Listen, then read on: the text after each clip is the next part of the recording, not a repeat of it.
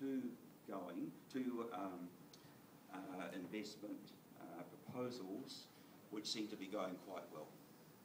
And so these are just examples of what can be done by engineers, and this is by no means unique, but it is going quite well. The first one is cutting down on prison reoffending, because when prisoners are released, particularly those with drug and alcohol problems, then the reoffending rate in New Zealand currently is quite high. So think of the drain on the economy and the capital cost in simply building new prisons.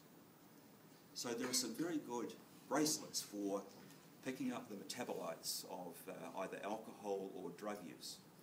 And so once you can pick up those metabolites from released prisoners, you can tell are they still into drugs and abusing alcohol, and are they attending through tracking, are they attending drug and alcohol rehabilitation programs?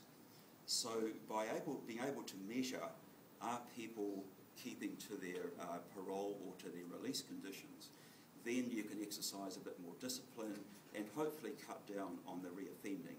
And this is working, and hopefully will start to build and thereby cut down on, one, the social cost of reoffending, and also the capital cost and the ongoing cost of prisons.